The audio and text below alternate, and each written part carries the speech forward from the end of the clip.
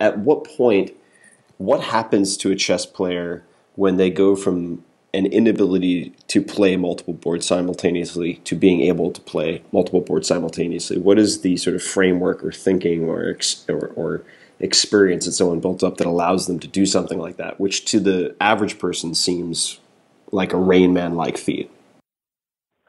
I think it's different for every chess player. I mean, one of the beautiful things about chess is that you can approach it so many different ways. And to be world class, what you need to do essentially is express the core of your being through the art. I think this is true of many arts, and that's probably something we'll get into more deeply. So you can have a very mathematical person who plays chess mathematically. You can have a very musical person who plays chess musically.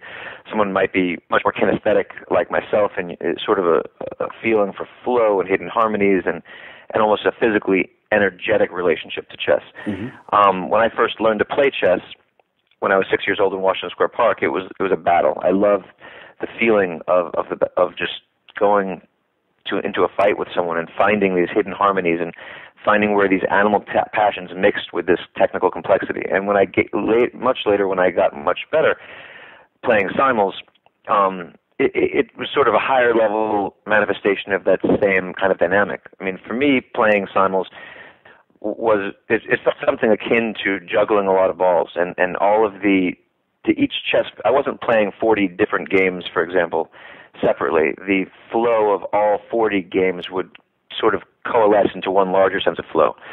And it was actually really interesting. Often when I'd give a simul and there'd be a youth competition, and the winners of the youth competition would play against me.